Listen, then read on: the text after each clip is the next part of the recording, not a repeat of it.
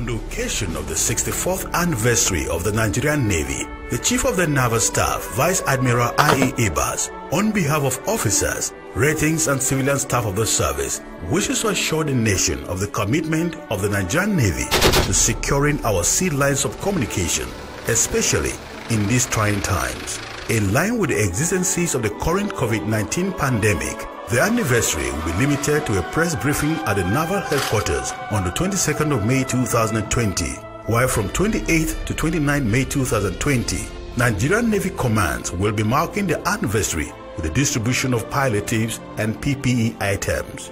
The anniversary climaxes on the 1st of June 2020, where we commiserate with Nigerians who have lost their loved ones in the current COVID-19 pandemic. We urge our compatriots to continue to adhere to COVID-19 safety measures.